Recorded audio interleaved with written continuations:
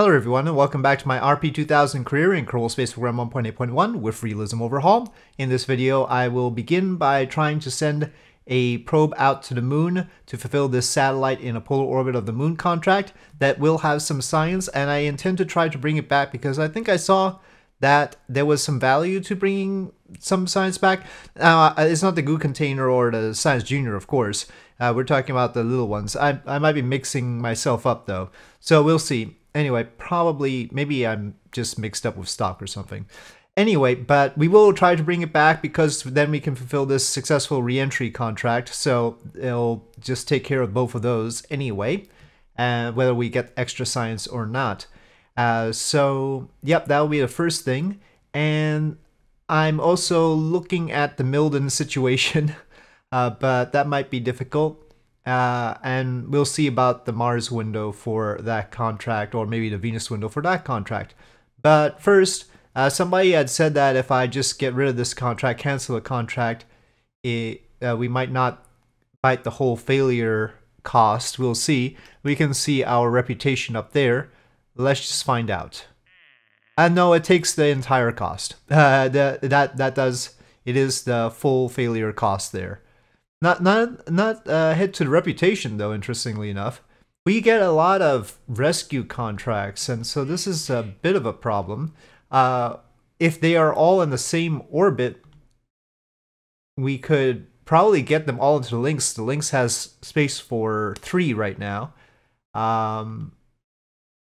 But if they're in different orbits, that's complicated. So I'll try it though. We've got a lot of time to complete it. We'll just pick up...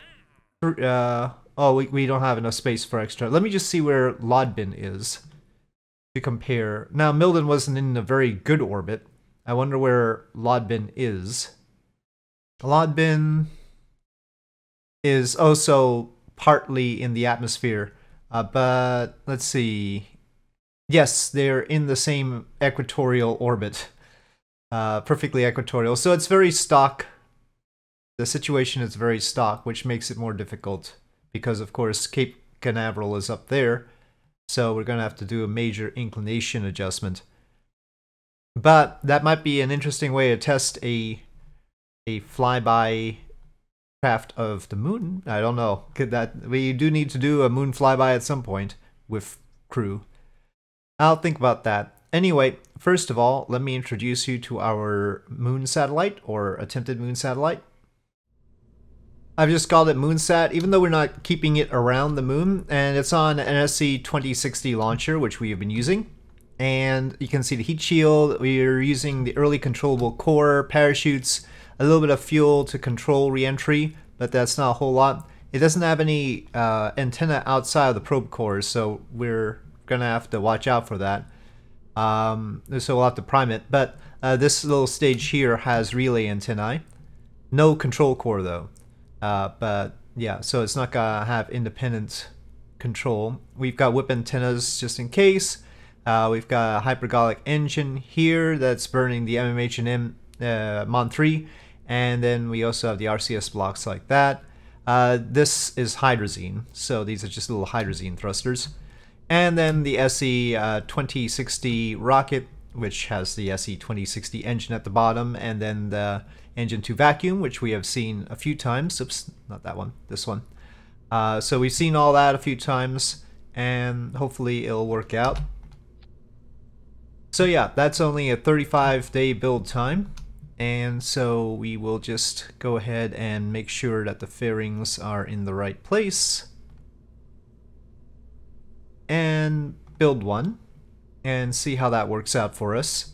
We've got a lot of delta V in the little satellite. It's going to have a long burn time, but that was probably more efficient than trying to push more than 7,100 meters per second in this stage. So I could have put extra engines on the stage underneath the recovery portion of the satellite, but we'll see. We have to get into a polar orbit around the moon, so we have to watch out for that. And it is a particular one, so the longitude of ascending node is special, and it's in a weird middle range orbit. It'd be a good scanning orbit, very good scanning orbit, if we had a scanner. But that is higher technology. So, yep. Okay, that is the first thing. We are saving up for the R&D building. Well, we've got enough money for the R&D building upgrade, but that's technical. We want to make sure that we have some buffer, otherwise we won't be able to launch rockets at all. So, well, I mean, we could pick up more contracts, and that could fund it, but ultimately what we want is the precision engineering with this parabolic antenna, and we don't need this miniaturization to get to it, but that's 160 science. So maybe our little science, our little probe can get the science. I doubt it though. We've just got the thermometer, barometer, and accelerometer. I think I'm mixing up stock in this again. Anyway, we will see. So I'm gonna move the moonsat up. The Lynx S2 is being built, and that might help us get to those Kerbals who are stranded, but it might not have enough delta V. We'll have to see about that. This one was the recovered one, and so I can probably add that to a new rocket, but that will be for later. I really should add transfer window planner, but we'll get rough transfer windows for Earth to Venus and Earth to Mars. Mars is coming up. So we should build a new Mars probe, but then our comms, we got porcupine the comms, and that's my way of saying we're going to have a whole lot of antennae, and hopefully their combined power will be enough, right? So yeah, that will be the plan for that. That we should get that going too. I think that'll be next. Yep. Okay. Daytime launch. I've reduced the ablator to 40 out of 50 units on the heat shield, by the way. We'll see how that works. Throttle up, SAS on, ignition. And launch. Up we go. Surface thrust weight ratio of 1.3, by the way, for this. Okay, we should be through max Q and everything. Got some roll issue. Actually, we don't have any roll control on this stage. Let's not talk about that. Should probably have fins, technically speaking. Okay, and separation and ignition. Seems a little bit early for the fairings. We'll hang on to them for now. Okay, I'm going a bit low for some reason, but anyway, fairing set. Went shallow this time. We seem to be recharging, so that's not a problem. And we're not even taking advantage of the hibernated warp right now. Okay, let's get the longer range antennae ready. And getting ready for shutdown. And shutdown. Well, that's a weird apoapsis because we cut it so close to the atmosphere. Okay, well, we have enough to get there. It's just a matter of whether we can get back after getting into the specified orbit. I mean, 4,659 will get us into the orbit that they wanted. The question is coming back from that. Of course, there could be other things like engine failures and stuff like that. Could complicate matters. But we want to get into that particular polar orbit, that one right there. And yeah, our phase is not ideal for this. NASA would have a particular time to launch for this sort of deal. So what we're going to do is we're going to capture loosen and pirouette at the top. Yep, it's going to be interesting. And ignition.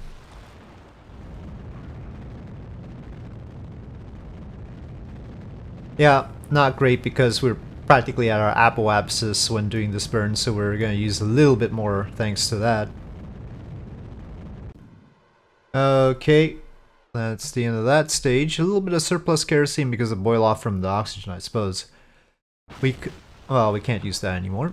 No. But I was thinking, we got a lot of MMH and Mon3 that we're not using in that stage, but that's going to be too slow. So, next. Okay, we've got our transfer. but things are not quite right because of the inefficiency of our timing. So let's just nope, let's fix up the mid-course adjustment and use that to get us in the right place. See, the problem is we aren't going to be at apoapsis to correct this inclination issue. We need to be right around here-ish, which is not as good as being at apoapsis to turn the orbit. Yeah, we're just going to get this contract done, it looks like. I don't think with all the inclination stuff we're doing, well, at least we'll get something done. So let's make this adjustment that we have to do. I'll just keep this rolling. We do have to do the re-entry, but let's see if we can do with something lighter then. Make it a little bit quicker. Okay, mid-course adjustment is done. Probably a little bit off, but not so much that it's gonna change things, maybe? Well, we'll find out. Only 150 meters per second to capture around the moon. Funny loop-de-loops that we're doing here. We've got plenty of comms around here. Okay, there's the moon. Oh, the camera's slipping. And ignition. Okay, let me just go kill rotation, and as soon as the apoapsis looks like it's in a good place, I'll stop. Has to be below 68,000 kilometers. I'll take that. 56 degrees we have to correct. We'll just go for the plan, and then we'll make adjustments on the assumption that we're not going to be able to bring this back given the delta V here. So let me just check the science here. There is a recovery value. Unfortunately, we're not going to be able to recover this. So yes, okay, I was not misremembering from stock. There is a recovery value. It was from the previous episode of this. So, okay. Yeah, so we do want to recover this, but we aren't going to be able to. Alas. And ignition. Okay, monumental inclination burn is done.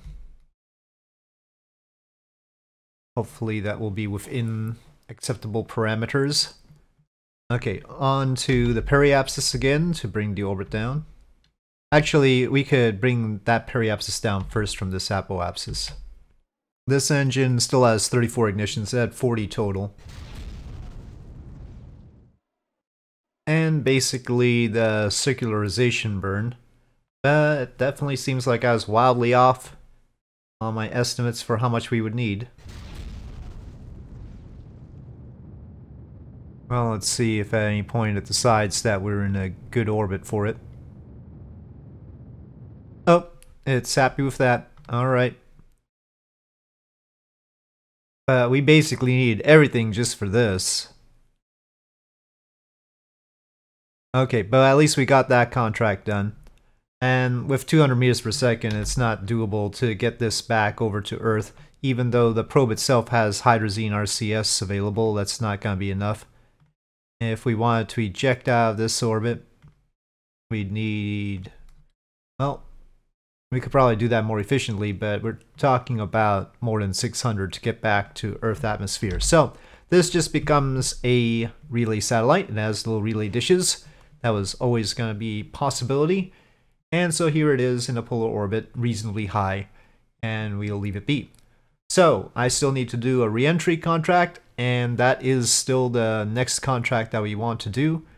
Okay, I haven't changed the probe at the top there, but I've taken off the previous stage, and we've now got a 12 kilonewton engine, the SE12KH, that also uses MMH and Mon 3, but it has more thrust because we need it, because we're using it as a second stage here to get to orbit, and it has 314 seconds vacuum ISP. So that is the engine we're using. Otherwise, we still got the solar panels, the surface mount antennae. We probably don't need the relay antennae. Though maybe that'll help. Maybe we'll just leave the relay antennae. I could see this remaining in orbit and that deorbiting itself. In fact, yeah, I'm going to... Is that enough hydrazine to deorbit that much? I think so. Let's give it just a little bit more though. Get some margin in. Okay, so now I have altered it. So yeah, we'll leave that in orbit as another satellite. And we'll just deorbit this top bit. That will be the plan anyway. I'm not 100% sure how much delta V the thing at the top has, but we will go with that. But I need now to pick an engine here, and I can't use one of the shear strut engine pack engines because it's my policy not to use more than one of those on the launch, and we already have one up there. So I'm thinking about what options we have. Previously we had like unlock Skyforce, but that's not very efficient. And of course we had the eBay engine, as I call it, and otherwise we don't have sea level engines unlocked right now. I'm looking at either the Able E2 and using 4 of those, or an Aeon 1 and using just 2. So the Able E2 is 53.8 kilonewtons, it's 80 kilograms. This is heavier. If we just use 2, that's heavier than using 4 of these. This has better sea level and vacuum ISP, and it's 422 unlock cost. This one, it's about the same price if we use 2 of them. Has the benefit of being methane and oxygen. It has slightly higher vacuum ISP, 335 versus 328, so it's a little bit better in vacuum. And it'll give better thrust if we use 2 of these than 4 of those. I think 4 of those will do. So I'm going with the kerosene option here. Just 1 ignition on that engine. Yeah, both of them just have 1 ignition. It'll be lighter. And I think the ISP benefit of the Aeon 1 isn't that great. So, I mean, it's just 7 seconds of ISP. So, yep. We'll unlock this one. Tight little stage here. Sort of just barely. The thrust weight ratio at the end is pretty high. Well, we'll see. Hopefully this will work out. We're just barely at the delta V requirement. So we'll of course have to release the fairing before going with the second stage. And oh, E2 is the engine name. Well, we can't, it's for rocket RS1. I mean, yeah, at least the Aeon has a better name. We should pay up for that, maybe.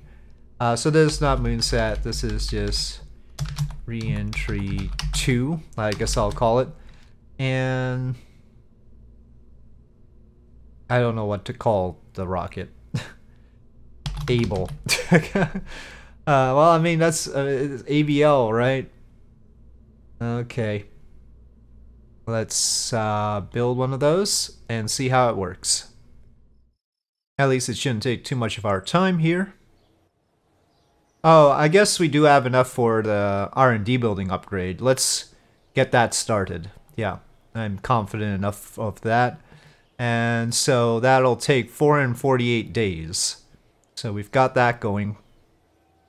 But we can't do a crewed launch right now.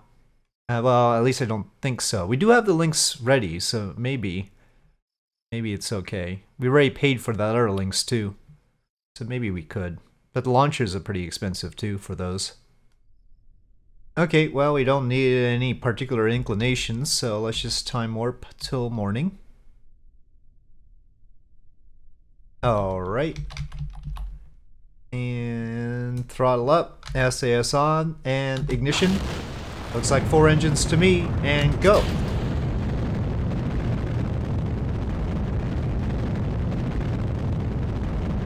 Plume is definitely better from some angles than others.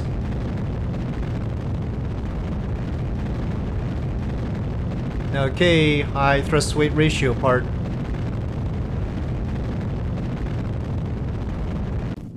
Okay, fairings, separation and ignition. Well, we should be able to get to orbit just fine.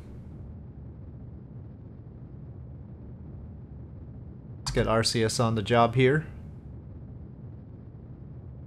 Get the... well, we'll wait until space to get the extra antennae out. Since we're going to use this as a ComSat, basically, I guess it can still work as a ComSat even if it doesn't have a controller, right? But since we're going to use this stage as a ComSat, we'll try and get it into a high orbit before decoupling the payload there. Or as high an orbit as we can with the fuel that we have, of course. I just don't want it so tight that it's basically useless. Okay, let's say 500-ish kilometers is fine for now. Let's go over to apoapsis and circularize. I'm even gonna arm the parachutes now, just in case. And circularization. Actually, we'll go for more than circular. We'll just try and boost that up. We'll leave a little bit in there as a formality. Okay. It's a good time for a deorbit burn. Well, soon enough. So let's eject off the payload. It does seem to have comms. And kill rotation will be fine. We actually do want to point prograde because the relevant thrusters are backwards. And this may be the slowest deorbit burn. Whatever happened to our... I guess it's labeled junk. I don't know if it's gonna work as a relay satellite if it's labeled junk. Shoot. We may bump into... oh, there it goes. Let me see... reversed. No, I want retrograde. Just do it that way. That way I can just throttle up. It's gonna take a while, it looks like. These are only 40 Newton thrusters. Oh, I guess we should do it at apoapsis. Well, oh, we had some science here. I think the science got buried. Because when I increase the size of the fuel tank, I don't think I can reach the science anymore. I forgot to action group it. I can see some of it poking out there, but that's not the collider for it, so... oh, wait. Okay, oh, there. Log pressure data. Oh, we might get some science out of it. Here's the next one, though. Can't see it to select it. I got lucky with that one. Accelerometer, log gravity data. Well, we only get 0.5 for that. Thermometer should be over here somewhere. Okay, log temperature. Oh, no benefit to recovering that one. Possibly we already did that. Okay, well, a tiny bit of science. But the question is, do we have enough fuel to actually deorbit this? That is what we're finding out now. Well, we are coming over North America here. There's California. There's Mexico.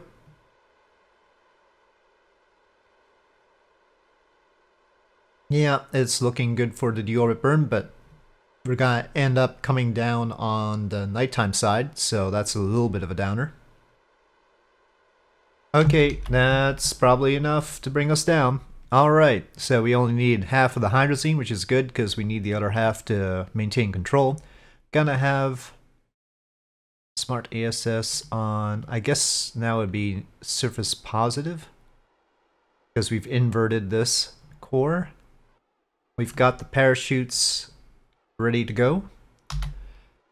So, yep, it's just a matter of coming down now. So, smart ASS is set. Even if we lose communication, I shouldn't need to do anything.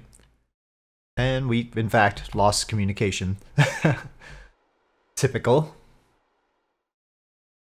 I trust it, yeah, it read us as at orbital velocity, so all we have to do is land or splash down. Maybe this will unlock some other contracts, I don't know. I doubt it though. Okay, we are certainly coming down. Here are the flame effects.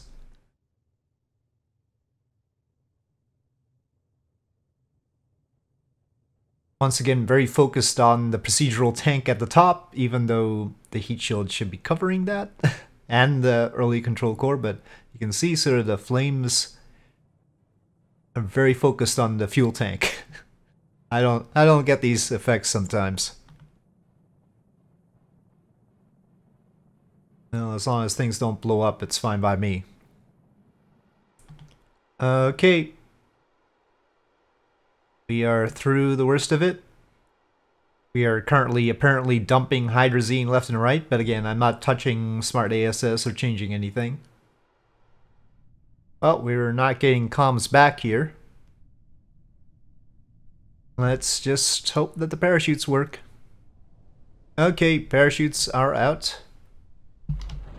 And full parachute deployment brings us to... well, a safe enough speed anyway, 7 meters per second. Alright, splash down. Oh, it's sinking. Recover! Recover!